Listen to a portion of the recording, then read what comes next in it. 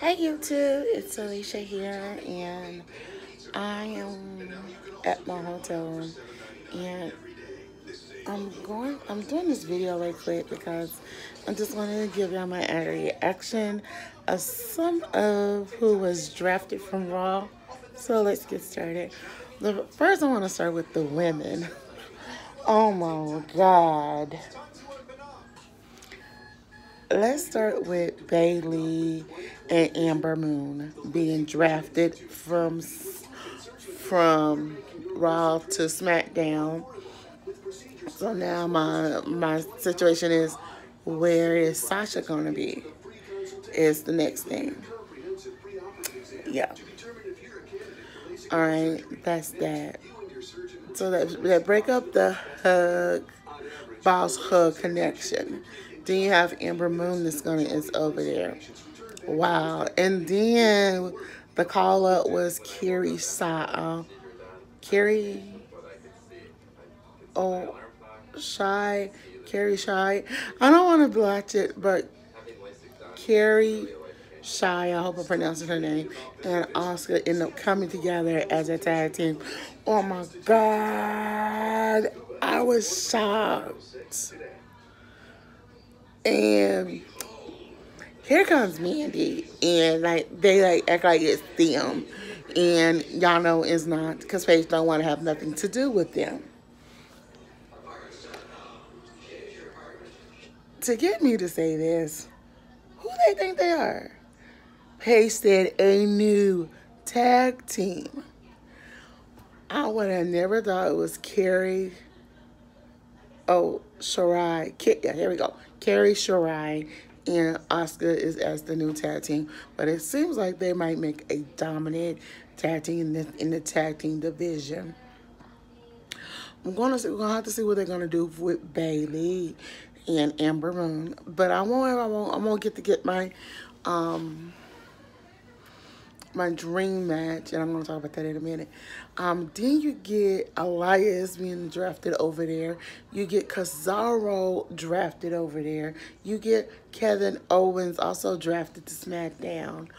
Oh my God. And the biggest one of all, Roman Reigns got a new yard, and it's SmackDown, baby.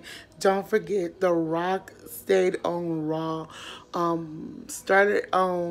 Started his career on SmackDown, and Roman Reigns is coming from Raw. It's coming from Raw to SmackDown. So we're gonna have to wait and see where this is gonna go. But I hope Sasha is drafted to Raw. Excuse me, drafted to SmackDown, because I want to see what she can do. Excuse me, y'all, got a little bump here and thing, but it is going to be very interesting to see who the rest of them will be. But we're going to have to wait until this Saturday to see who are the full people that's going to be drafted. If I could say one more person from Raw to be drafted to SmackDown, I would say Nia Jax. Come on, Nia Jax. Nia Jax drafted to SmackDown. That's great. And then it started off as the girls, confronting Becky Lynch. And I'm just going to say, excuse me, Iconics, like I was saying, the Iconics, they're more of a comedian type like thing. I need to talk about one more other thing. Lars, I hope I pronounced his name right. Lars debuted on SmackDown as well. And he interrupted R-Truth and Carmella. Carmella was in a match with Charlotte Flair. And I think Carmella ended up losing, doing to Charlotte Flair. Like I keep saying, I'm going to get more on that at a later date of why I'm so disgusted with Charlotte Flair.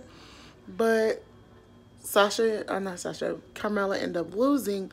And so as Carmella is scooting, R-Truth is like aiding her, and then all of a sudden Lars comes out.